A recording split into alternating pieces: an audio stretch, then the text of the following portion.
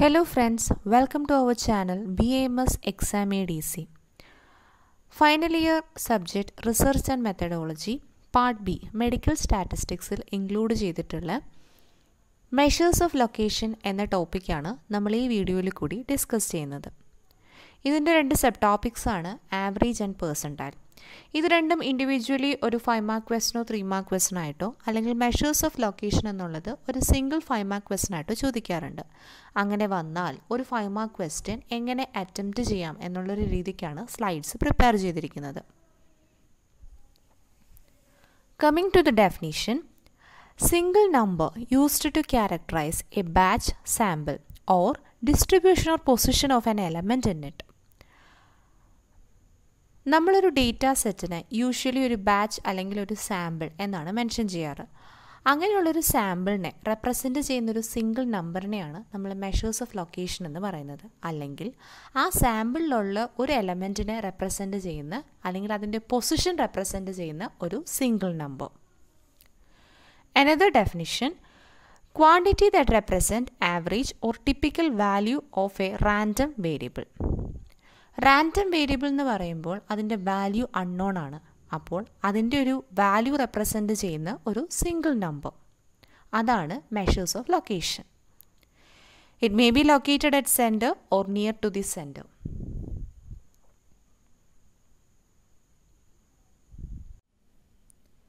There are two main measures of location. First one is average and the second one is percentile.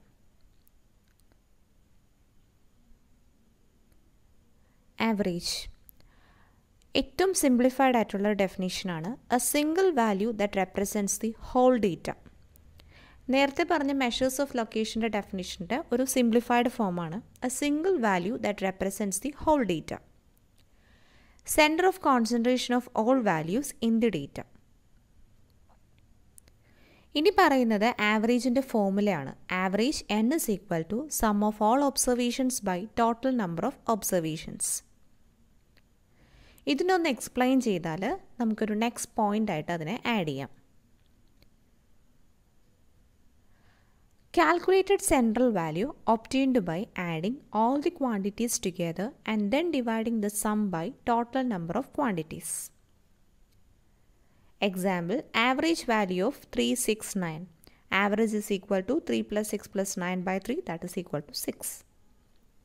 നമ്മളൊരു 5 mark question attempt ചെയ്യുമ്പോൾ എപ്പോഴും maximum number of points നമ്മൾ simplified ആയിട്ട് ചെറിയ ചെറിയ points ആയിട്ട് add on ചെയ്തുകൊണ്ടേ ഇരിക്കുക.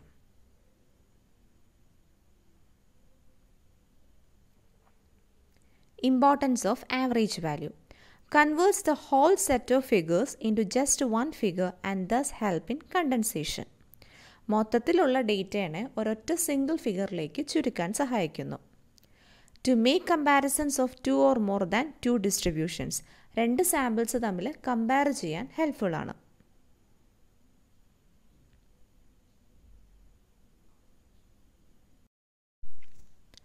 Percentile. Word derived from Latin word percentum, which means per 100. Value that divides the sample of data into 100 groups containing equal number of observations. This is the definition. Whole ഡേറ്റേനെ 100 groups ആയിട്ട് divide ചെയ്യും. ഓരോ ഗ്രൂപ്പിലും equal number of observations ആയിരിക്കും. A measure of relative standing, that is we get information about the position of A value relative to the rest of data set.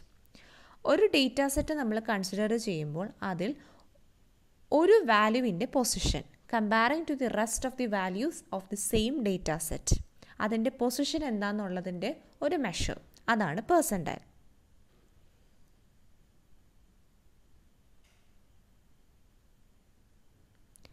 Value of A variable below which A certain percent of observations fall. അതിൻ്റെ explanation ആ ഒരു എക്സാമ്പിളിൽ നിന്ന് നമുക്ക് മനസ്സിലാക്കാം. 70th percentile for a test is 16/20, which means 70% got 16/20 or less, 30% got more than 16/20.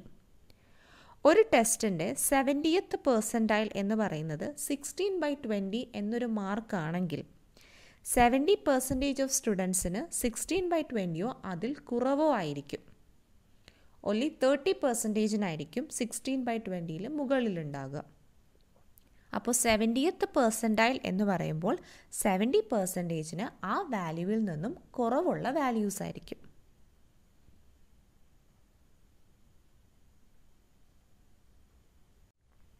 Importance of percentile value. Used to prepare a standard percentile like quartile or median, that is 50th percentile. 25th അല്ലെങ്കിൽ 50th percentile പോലുള്ള standards prepare ചെയ്യാൻ percentile is helpful. Used to compare percentile value of one sample with that of other. Sometimes used as a measure of dispersion. Measure of dispersion എന്ന് പറയുന്നത് extent to which a distribution can be stretched.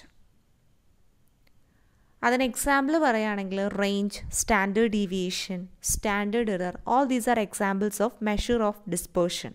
Sometimes percentile also acts as a measure of dispersion.